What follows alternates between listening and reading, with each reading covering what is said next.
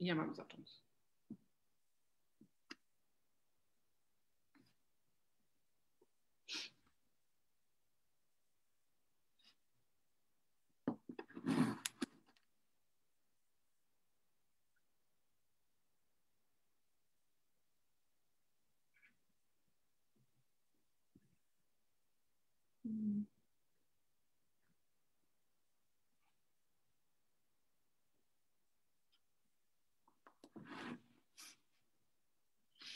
Hello, everyone.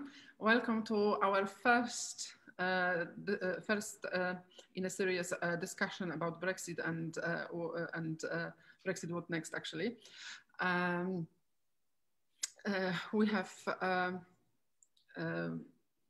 three European guests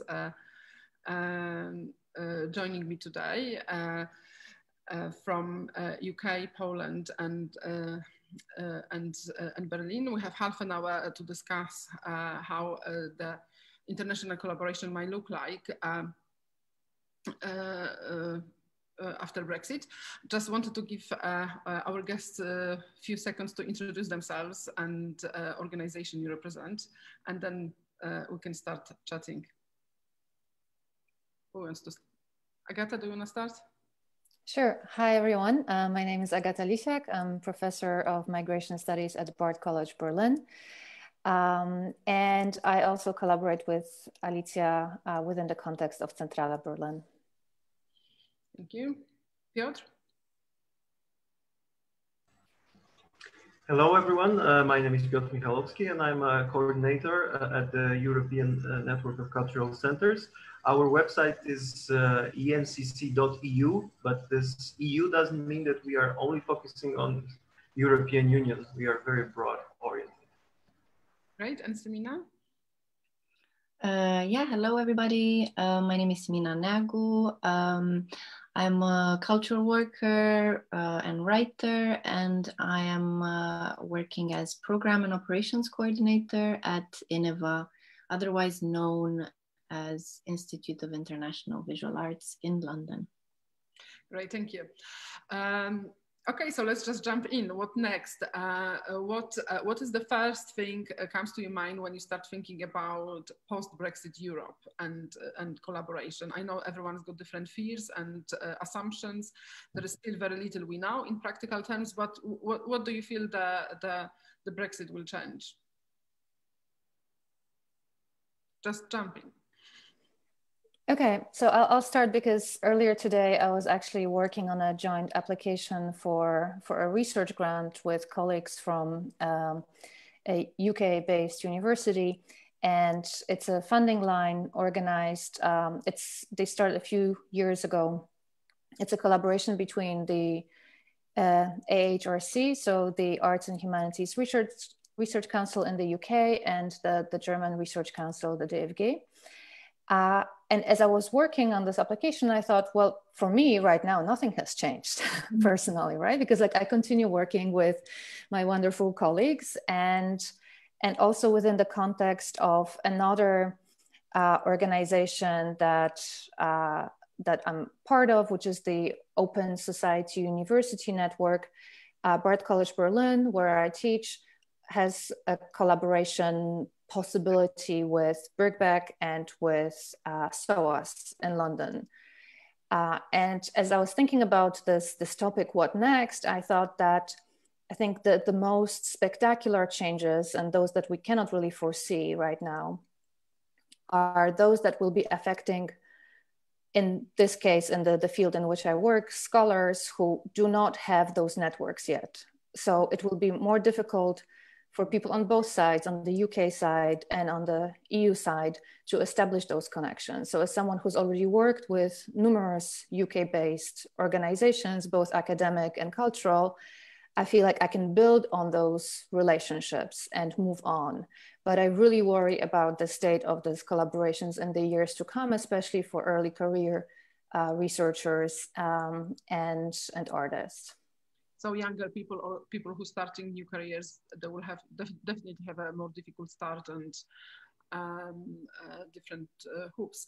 UK, apart from leaving European Union in the same time introduced new immigration system, not just for EU citizens, but for everyone. So you can have now a point-based system and special regulation for academics, which are academics, artists, and musicians are in the same category who can apply for short-term visas. But it feels from UK perspective that so much change. But I'm interested to hear what's from European perspective. Are you just going to kind of ignore UK because it's too complicated now and plan collaborations without, or is UK still on your mind? If I may answer this question, yes, of course not. And of course, Europe is much larger than European Union. And as I was saying, ENCC, just to give you a short vision, it's a network established in 1994 in Brussels, and it unites the regional, local, and national networks all over Europe. And we are representing 5,000 cultural organizations in many European countries, including UK, of course. And we also have a working group dedicated to territorial development that I'm very pleased to be a coordinator of. And we have 5 members in the UK. What our fears are, and we are highly concerned also about the Creative Europe program. We are supported as a network by the European Commission from Creative Europe program. And recently there was this information that the UK didn't apply to remain in the Creative Europe scheme, which means automatically that the project schemes that started in 2014-2020 horizon, they can be finalized without the change, and the eligibility of costs of bilateral cooperation with UK and EU can stay without any change. But after that period, there will not be an eligibility. I also read that the UK desk, the Euro desk of UK will will close on the 31st of March 2021, which also means that we will be facing a very different situation. And we believe that we should think about completely a new solidarity, something which was what was obvious needs to be redefined.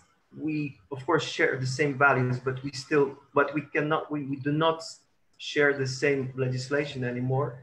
And we believe that some kind of a different fund, different structure, different funding scheme should be established in order to keep those very important collaborations ongoing, and not to waste all those years that we have been creating something very, very strong.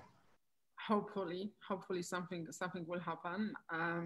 I think pandemic and COVID doesn't help the situation, because obviously the main focus now is on dealing with the pandemic, so we might wait a little bit longer for solutions. At Centrala, we run an art gallery here. We also have music program, live music program. So our worries include small things like visas, transport, which actually is on hold at the moment, queues on the border, costs of the travel. So it's quite a lot of very pragmatic things, and obviously wider whether people will wanna collaborate with the countries with such a difficulty, so people will be choosing partners on somewhere nearer. So I'm wondering what's about your perspective, Simina. We're sharing probably some similar fears. Yes, I mean, I'm sure the fears that you've already mentioned are shared, and it's really good to hear already there's these kind of structural changes that are happening.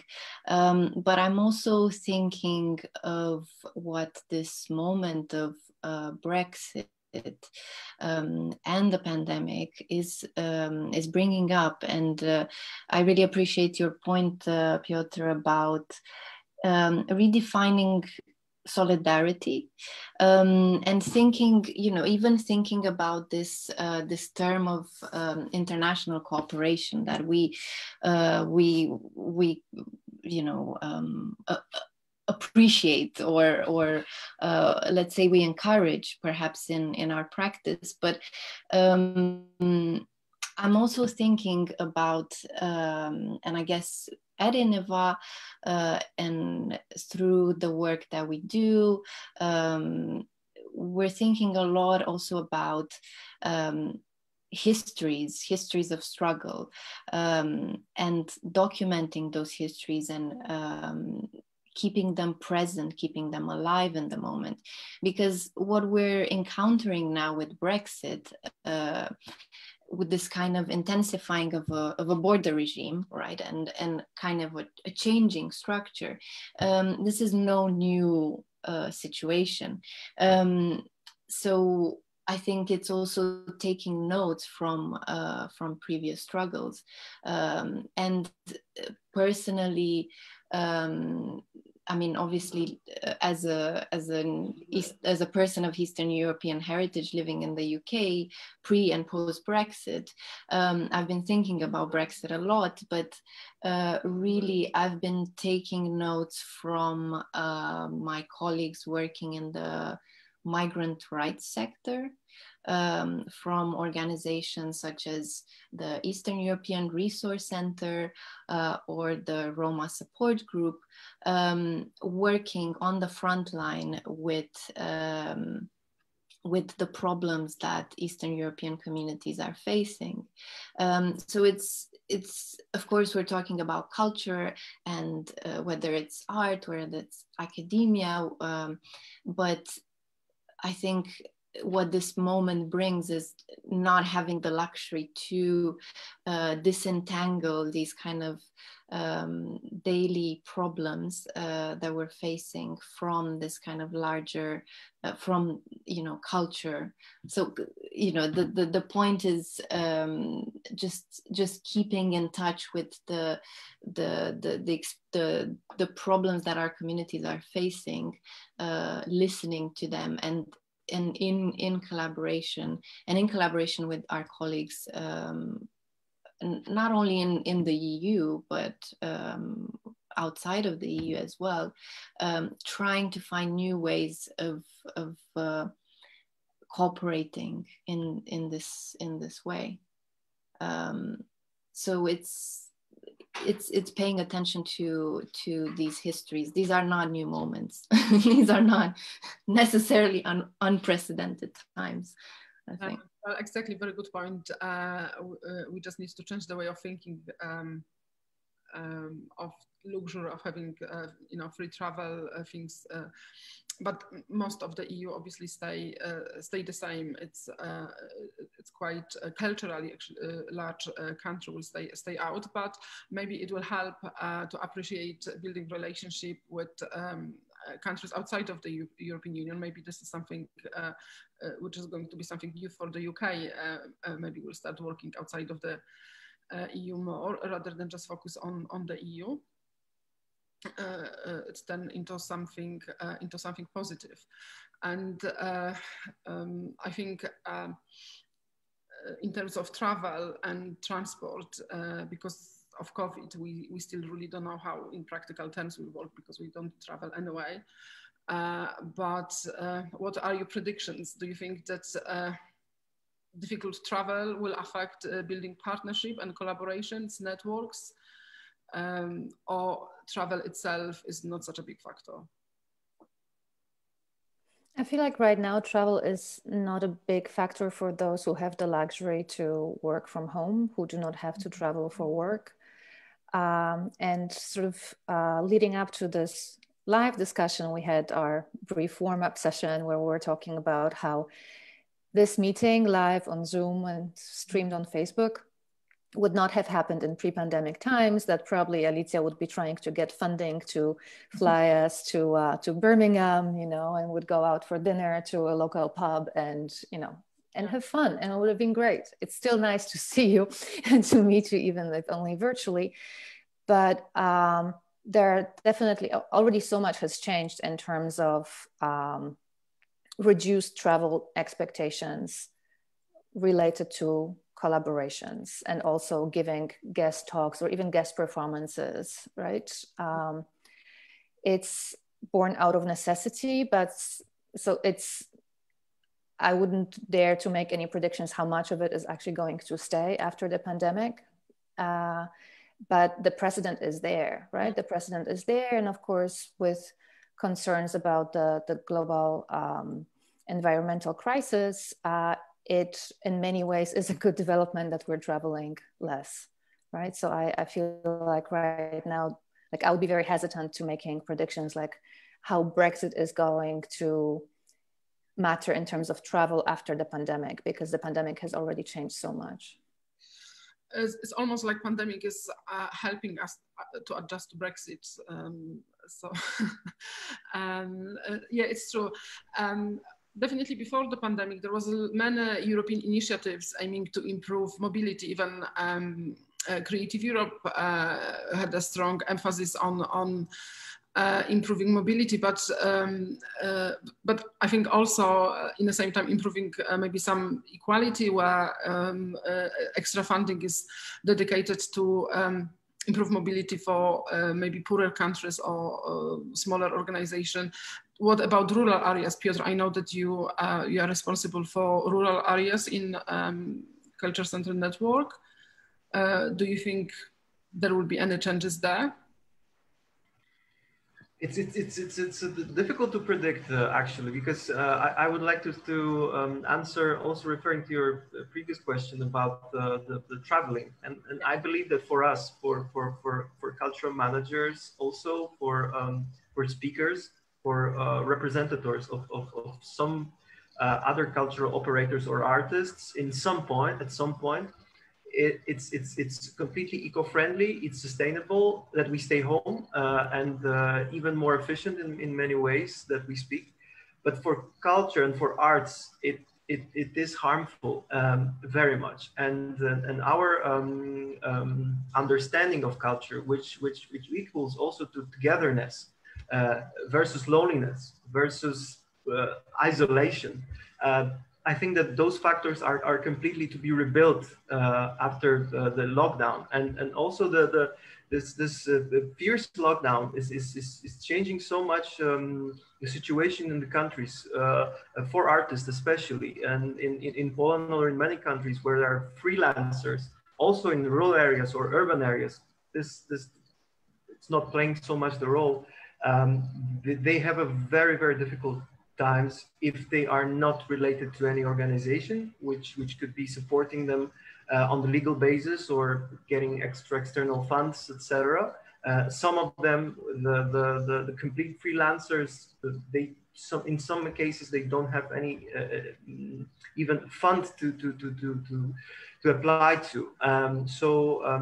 I really believe that, and also the information about this touring artists between EU and UK, there's no deal for visa, was quite a harsh information to hear. And also so many artists were saying, look, we will be just leaving the lockdown, and we would like so much to continue our proceedings as we used to. And now we have those and other obstacles. So I believe, I mean, this new solidarity and this rethinking is completely important, because in some cases we might say the pandemic is helping us for digitalization for those elements, but for culture and for really creating the space between the artists and the audience, it's completely harmful. So what I want to say in the end of this long sentence is that after the pandemic, we should be completely closer to each other, and this goes as a hint, as advice to Brexit situation. We should not be apart. We should not be building a wall on the channel. It's just completely simply impossible, and we should be staying together. Yes, thank you for this. It's so important. UK has this additional difficulty being an island, so there is no such a free flow travel anyway. But now it feels like there is a wall between UK and Europe, and as much maybe Europe will carry on doing what and continue whatever is happening in Europe. But my fear is what will happen with the UK, because it's almost with the visas difficulties, cost of travel, we might be receiving much less of the culture and European influence and European dialogue. I don't know if you would agree, Simina. How does it feel for you? Because obviously being European citizens, EU citizens, I always have this craving for more Europe in the UK, and now I worry that it's going to be even less. Yeah, I think we can talk on several levels here. We can talk on the level of structures and funding, but at the same time, the UK is so much shaped by the diasporas and the immigrant communities that have built this country. That it's really difficult to imagine a severing of that connection. There will be, and this is what we're experiencing, a severing of funding structures, of severing of certain ease of travel, of movement, but there is an impossibility to sever that, because it's so much entangled, not just with Europe, with the rest of the world as well. So perhaps there is, because there will be, I imagine, a need or there will be a kind of a response to this severing, that need to connect will be even stronger. And this moment, with like we are here now, or like Agatha was saying, these new ways of having dialogues will be even more necessary. We'll find new ways of doing that. Just being, yes, or as Piotr was saying, being together, new forms of togetherness. I think there will be, thinking about how contemporary art has functioned in the last 10, 20 years, with its, reliance on the biennial model, with its reliance on international residencies. I think those models will see quite significant changes. Biennials and that kind of structure that was already quite criticized and has, from so many points of view, in terms of sustainability, in terms of its impact on the environment, in terms of kind of speed of consumption of cultural products, those models will be questioned more and more. So I think we will see a kind of shift in that. Also, the residency model will probably change quite a lot. I wonder. I think it will still happen, but we will see slightly different ways of doing that. So I can see some impact, but there's some areas where, in the field of for Innova, we've been continuing to do our public programs throughout the pandemic. We've switched to a digital program, and we've seen we've actually managed to reach wider audiences that couldn't attend our events before. We have people from, not just from Europe, suddenly being able to attend, something that was impossible before. Or of course it was possible, but booking a flight to go from Toronto to London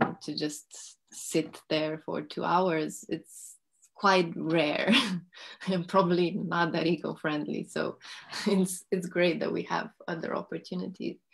So yeah, I think there will be changes, but it's quite early.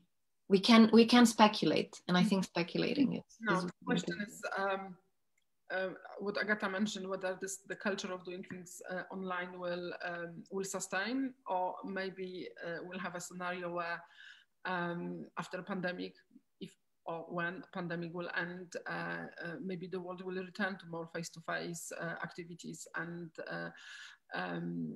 the Europe might be able to do it easier, and the UK will have to continue with maybe online, with losing out on certain opportunities, because actually residence is quite important one, because having to apply for visa to attend residencies is a massive cost and massive effort, and sometimes artists live, or researchers, musicians, very precarious lives, and those extra costs and administration. And I'm thinking about cultural exchanges and collaboration, which is very often in the UK done through smaller organizations, because I can't imagine that large cultural institution will have funds and administration able to help, but the smaller organization like us and on various networks, it would be a huge cost just to deal with the visas and all the legal requirements, and finding out really what we need to do from the legal point of view. We're losing all this European law on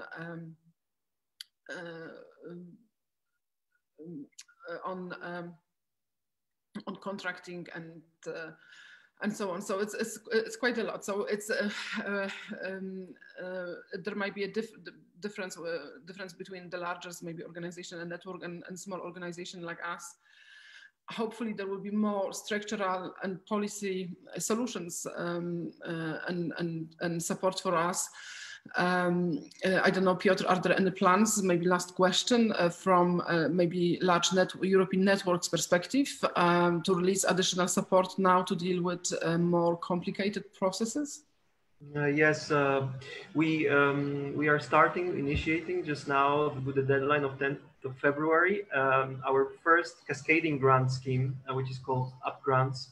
And we are encouraging all the ENCC members and members of their members to apply for a grant of €3,000 max. And we have 5 grants of €3,000 dedicated to projects related to cultural development, sustainability, etc. It's on our website, and also this was one of the ideas not really implemented in the last years, that the European networks should be building also this solidarity with those also individuals and smaller organizations which are really much more far from Brussels, and for them to be receiving funds and to be applying, and sometimes it's very, very difficult. So this micro grant scheme, the cascading grant scheme, it's a pilot initiative. If it will be successful, we'll be trying to organize more and more calls. And I know that other European networks with which we are in a close cooperation are also planning such schemes. So we believe that this will bridge the gap also between the larger financial schemes and those who are really striving for funds for some activities. So everything is on our website, encc.eu, and I believe that this is one of the important seeds to grow as an idea.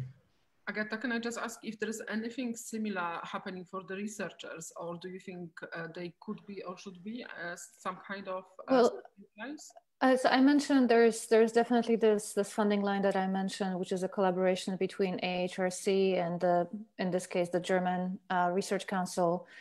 But I really think the most important change, and I agree with Simina that people will be finding like new models, that some models are outdated and, need to be reinvented or just completely, abolished, and something new has to come in place. But this comes from a position of precarity So it's really just like carving your space and like surviving. And I think in order for cultural and educational and research institutions to thrive, the state needs to step in and the state needs to help, right?